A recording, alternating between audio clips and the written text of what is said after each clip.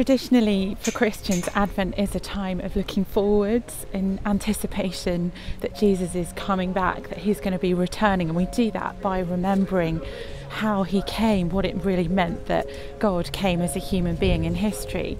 And today I've been thinking about the theme of light and darkness, how Jesus is the bringer of light into a dark world.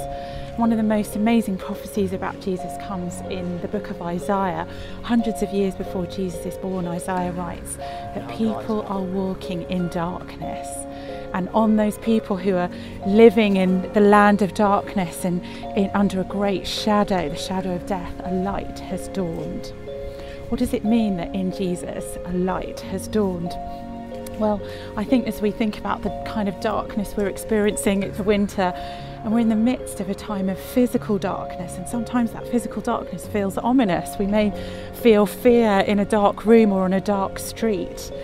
It may be that we're really aware of the political darkness of our times. There's great turmoil, not just here in Britain with questions about Brexit, but more broadly as we see more authoritarian leaders arising around the world. We live in a time of moral darkness where seriously morally questionable things are happening. 40 million people enslaved in the world today. We perhaps live in a time, if we're honest as well, of spiritual darkness. If we look into our hearts, we sense, maybe through the presence of anxiety or other things, just an ominous sense that all is not well.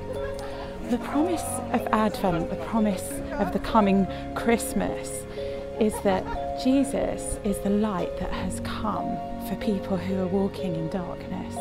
And his birth is heralded by a light, a comet in the sky, and angels who lit up the sky. But it's prophetic, it's symbolic, that he is the one who rescues us from darkness. So I wonder in your situation today if you need to remember that with hope. Light has dawned, that's the way Isaiah puts it.